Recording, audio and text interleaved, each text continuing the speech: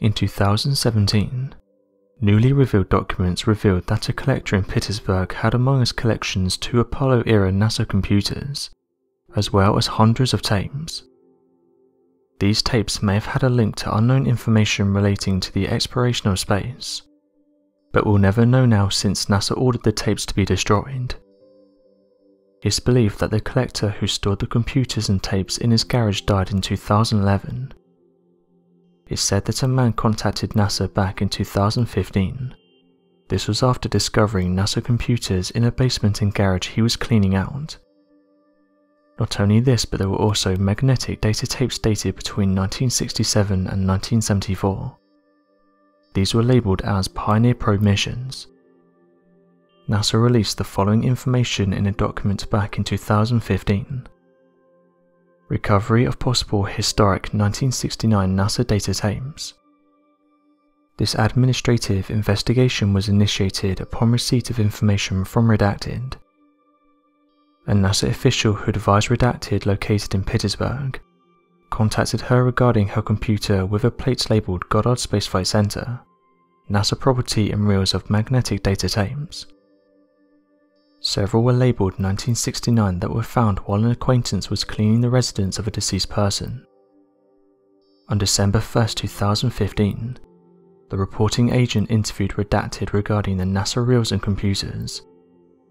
Redacted explained he scraps precious metals as a hobby and for additional income. Redacted stated he was approached by Redacted, the Redacted of Redacted, who was aware of Redacted's scrapping hobby. Stated Redacted recently passed away and had a lot of electronic equipment at his residence. According to Redacted, they explained that he could have anything he wanted from the residence. During the weekend of November 14, 2015, Redacted is cleaning Redacted's home and discovered approximately 300 reels of tapes from NASA, dating from 1969 to 1972, along with 2 large computers bearing NASA's markings. Redacted moved the reels of tapes to his residence, but left the computers at Redacted's house because they were very heavy, adding that a crane was likely used to move them. Redacted stated he wanted to do the right thing and return the NASA property. Redacted relayed he has a key to Redacted's residence, and would accompany investigators to inspect the computers. This potential recovery of NASA historic items was coordinated with Redacted History Office, NASA headquarters. Redacted advised he would like to review the reel tapes for historic significance, and requested assistance from the NASA Office of Inspector General in collecting them. Interestingly, this was all kept quiet. It was only because Motherboard got wind of what was happening, and then issued a report using a Freedom of Act information request. After this, the documents were released to the public. As some have pointed out though, although the documents were released, a lot of the details have been redacted. One thing that was made clear though was that NASA did have all of the files destroyed. The National Aeronautics and Space Administration has been responsible for numerous incredible achievements, and has made countless discoveries.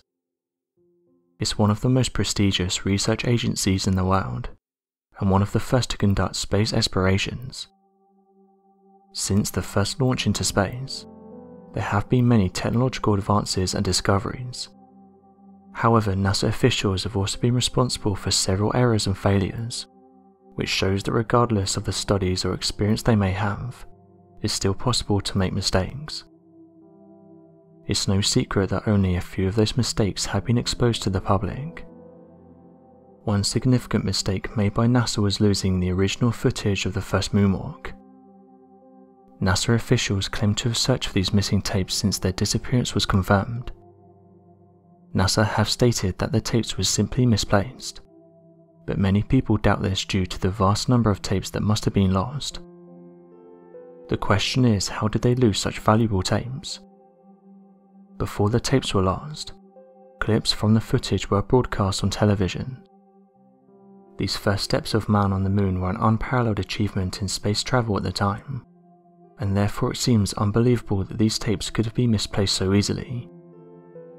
Many theories were created regarding the whereabouts of these missing tapes.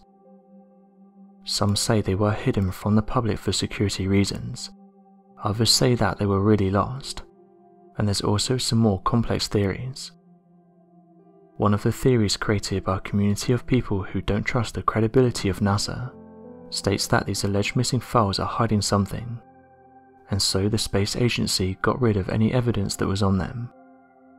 However, in recent years these missing tapes were found.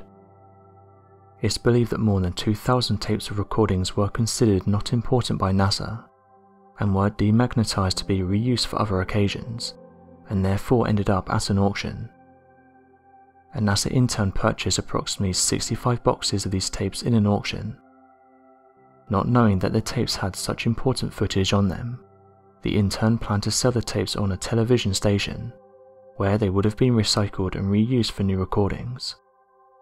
However, the intern then noticed a label on the outside of the boxes identifying them as the Apollo 11 mission. The intern had heard the story of the lost tapes, and therefore found a way to play the tapes in order to identify them. Once they were confirmed as the missing tapes, approximately 2.5 hours of footage was recovered and digitized. Another topic that's interested people is that of UFOs, and even astronauts themselves have come forward with their own stories. One of these individuals is that of Edgar Mitchell. Edgar Mitchell was the 6th person to walk on the moon's surface. He piloted the Apollo 14 lunar module, the first Apollo mission attempting to carry out scientific experiments on the moon. The crew spent 9 hours working in its Faramora Highland region. Despite being one of the lucky few to have experienced the wonders of spaceflight, Mitchell may be known more among the space community due to his outspoken theories on UFOs and alien life. Mitchell grew up in America amid the space race, a mere teenager when the suspected Roswell UFO crash occurred in 1947. Mitchell himself did not live far from the site of the infamous crash. He pursued a military career, joining the US Navy as a pilot in 1948, and was selected by NASA in 1966 to become an astronaut. However, it was towards the end of Mitchell's career, and after his retirement, that he became the focus of discussion about the potentially paranormal events that occur in space, and those that he himself had experienced. It was during the Apollo 14 mission, unbeknownst to the world, that things began to get a little weird with Edgar Mitchell. After experiencing what he described as a spirit above creation, Mitchell became ever more interested in paranormal phenomena and consciousness.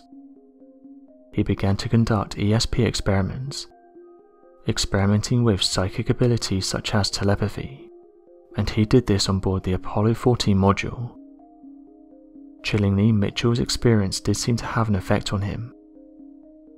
He and a group of psychics later alleged they shared mental communications whilst he was in orbit. He later founded the Institute of Noetic Sciences, which continued the experiments he had been conducting in private in his space. During his lifetime, Mitchell consistently testified to the existence of UFOs. In 1996, in an interview with American TV program Dateline, Mitchell stated that UFO contact is very strong, and that the US government was covering up alien visits and UFO crashes. The subject of UFOs in space isn't slowing down either. In fact, there's many that believe that these unidentified flying objects can be seen when looking at the International Space Station. The International Space Station is a large spacecraft that can be found in orbit around our planet. Over the years, astronauts have called this place home. It also serves as a science laboratory where various experiments are being carried out. The station was the work of various countries. Many nations have sent their astronauts to stay on board, and incredibly many parts of it were assembled in space by the astronauts themselves. It's not as deep in space as some people think though. It orbits our planet at an altitude of approximately 250 miles. Due to travelling at over 17,500 miles per hour, it orbits Earth every 90 minutes or so. In recent years, it's become important for space agencies to establish space stations in space. This helps with continued research projects and plans. There's various International Space Station cameras that give the public a chance to look out into the cosmos. However, every so often someone manages to record something that can't be explained. Here's some videos that have been captured by the International Space Station, allegedly showing crafts that are reported by some as being otherworldly.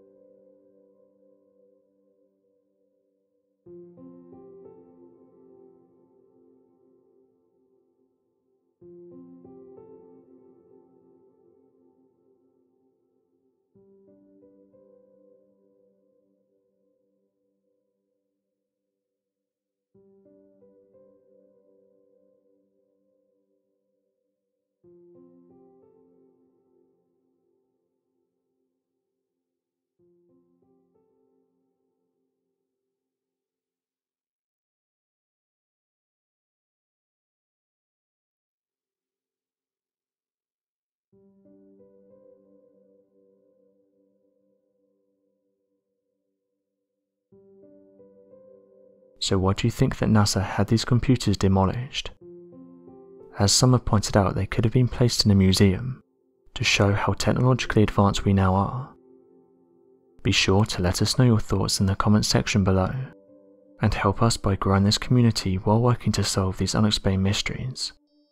Thank you for watching, and don't forget to subscribe for more videos.